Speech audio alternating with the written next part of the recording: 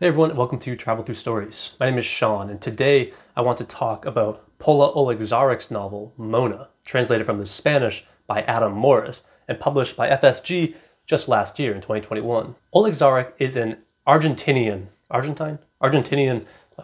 writer, academic. I believe she's doing or has already done a PhD at Stanford University, something that she actually shares with her main character. And this book is really just a lot of fun, and it explores a lot of ideas that are very near and dear to my heart, as it's interested in a lot of the same kind of circles that I run in. What this book is, in many ways, is a satire or just a blatant critique of the literary elite, of the academic literary world, and of the publishing world, the world of international book prizes and the publishing industry. These two worlds are, in many ways, fundamentally built upon the same things, the same ideologies, the same biases, the same problems. But this book also explores interpersonal relationships and abuse and trauma.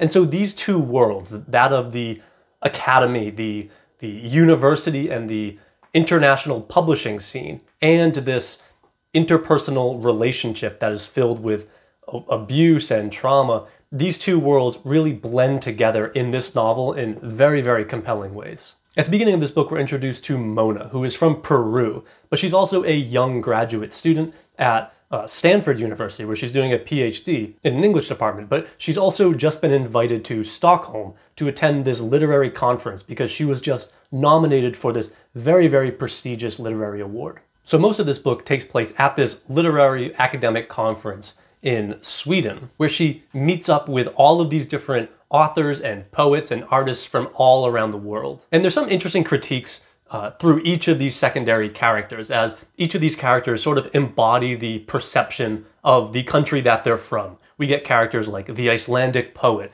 the Macedonian author, the Japanese writer, the Azerbaijani German writer.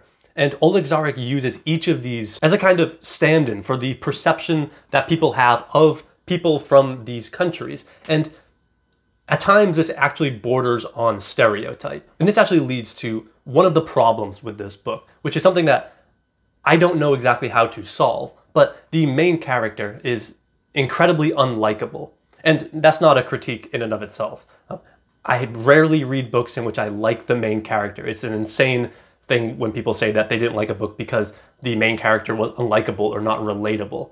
But the problem with it in this book is that there is this disconnect between what this book is trying to do, which is to criticize the literary elite in all these various forms, and the way that it goes about doing it. See, Mona also stereotypes everyone around her. She's fat-phobic. She's cruel a lot of the time. That is, it's unclear at times if these characters are written like stereotypes or if Mona is only perceiving them as stereotypes, as she's unable to see them as individuals or something like that. I mean, each of these characters have names, but Mona often just refers to them as the Icelandic poet and so on. And so a lot of this is funny. I mean, most of this, I think, is being played for laughs. And there's a wry humor throughout this entire book as it satirizes and parodies the literary world. But it's also at times doing the very thing that it's critiquing. And I could be wrong here, but it's unclear to me whether the book is self-conscious that it's doing that. This is all to say that this book critiques a manipulative, narcissistic, self-congratulatory industry from the perspective of a character who is, well, all of those things as well. So like I said, most of this book takes place on this seaside resort outside of Stockholm, but the opening of this book begins in the United States. And so there are a lot of American-centric ideas and institutions that are kind of at the core of this book, at the core of the critique of this book. Most importantly, or at least most interestingly for me, is how she critiques the American university. And really what Oloixarac is trying to expose here is how these institutions engage with a kind of racism and sexism that is shrouded in liberalism or neoliberalism, but how the university really isn't as progressive as it claims to be, especially with issues relating to gender and race. And in fact, it's actually quite bad. And as someone who has spent the better part of the last decade in higher education and has sat through way too many problematic diversity workshops and who receives dozens of emails every single month about how these ultra-rich board of trustees of my university are fighting systemic racism by, I don't know, changing the name of a building or something like that. As someone who is currently in that world, I found this part of the book to be especially pertinent. And I need to be really clear here. I am wholly in favor of diversity workshops. I am wholly in favor of fighting systemic racism and all these different issues. These things are incredibly important to me, politically, ethically, as a student, as a teacher. The problem is how corporatized this movement has become in neoliberal universities. As these universities with multi-billion-dollar endowments will pay tens of thousands of dollars to bring in a corporate company to run a workshop with the administrators or something like that. That is, they don't seem that worried about actually fixing the systemic problems, but just slapping a very expensive Band-Aid onto the problem and then showing off how pretty the Band-Aid is. I mean, let's just see how Harvard reacts to this latest scandal they're embroiled in right now. This is all to say that when it comes to making real, actual changes, universities, especially the deans, the board of trustees, the presidents, that ilk, they seem rather uninterested in change. Anyways, I need to make that clear because this isn't a reactionary response to liberalism, but a leftist response to a neoliberal bastardization of an otherwise really good thing. And obviously, I can't speak to Pola Oloixarac's politics, nor do I want to, but she seems to be coming at it from a similar angle. In fact, this book opens with Mona contemplating her time at Stanford University and how her Peruvian identity has been exploited by the university. Mona had arrived at Stanford not long after the waves she had made with her debut novel tossed her onto the beach of a certain impetuous prestige. And at times, when being a woman of color in the vade-mecum of American racism began to confer a chic sort of cultural capital, American universities shared certain essential values with historic zoos, where diversity was a mark of attraction and distinction. By playing the part of an overeducated Latina adrift in Trump's America, Mona experienced academic captivity as a sort of serene freedom. She goes on to talk about how when the American universities ask her for her ethnicity, she not only ticks the Hispanic box, but underneath writes Inca as well, because she knows that that will lend her more credibility in the university. She knows that these identity markers are important. Not for her, of course, but for the bureaucratic university who likes to claim diversity. So them being able to tick off that they have a Hispanic woman and an indigenous woman, well, it's a win-win. And so Mona has this identitarian fantasy, and she goes on to explain that Mona's identitarian fantasy was quite well received on campus. It related to her research topic, and offered her the opportunity to advance her career merely by being herself, as much herself as humanly possible. Later she realized it would have been even more advantageous to add on some kind of physical disability, a slight but evident defect, but nobody's perfect. So you can see how Mona is pretty unlikable. But the point remains. Her identity as a woman of color, as a Hispanic Inca, didn't matter to her at all before she came to the United States.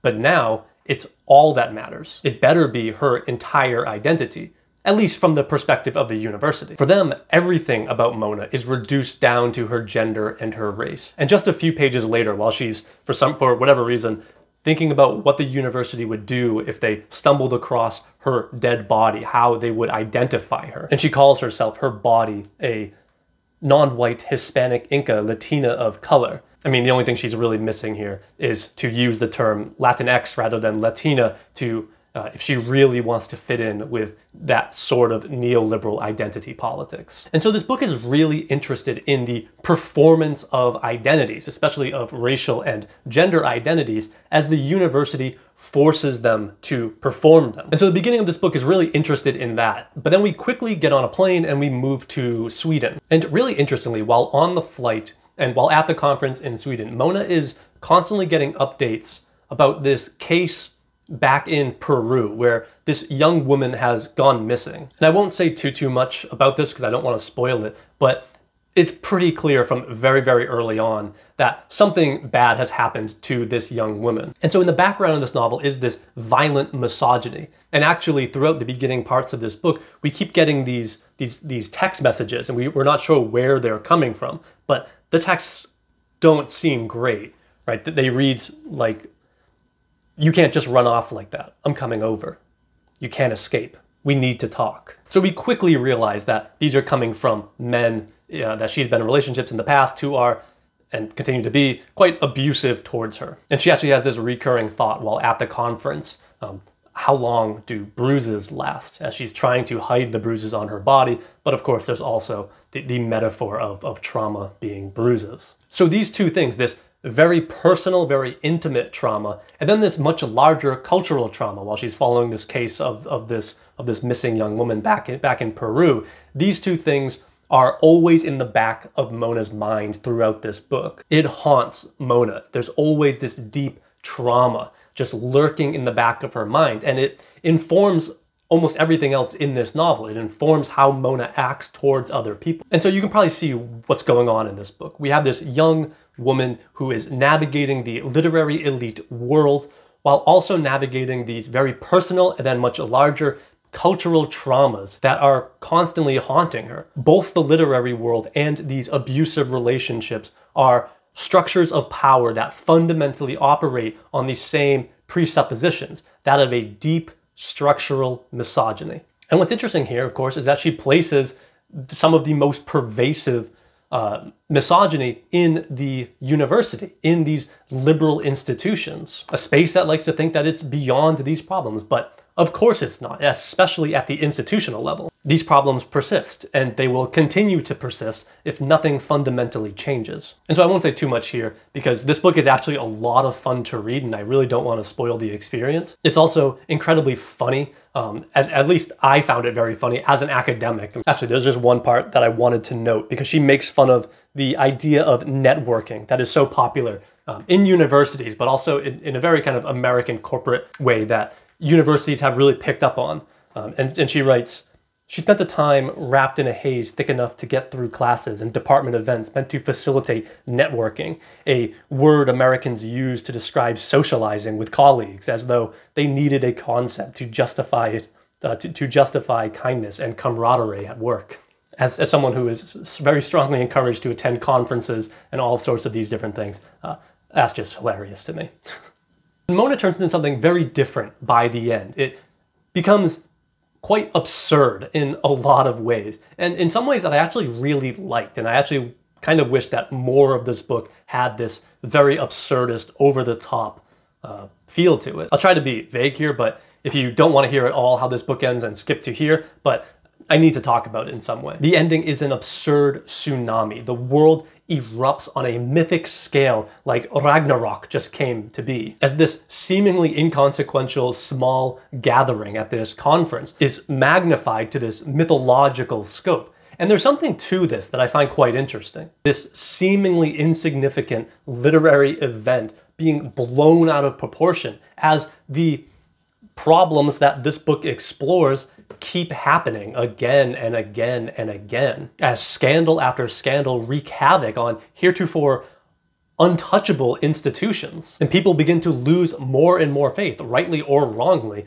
in these institutions as these scandals take over public consciousness. I mean, look what happened to the Nobel Prize in 2018, or look at what's happening to Harvard right now. Both of these institutions are rightly being criticized and deconstructed as their abusive structures are finally coming to light in social consciousness. What happens from here, though, we don't really know. And what happens at the end of this book is rather unclear. After destruction, there always has to be rebirth. I mean, go read the Old Norse poem Völuspá to find out what happens after Ragnarok.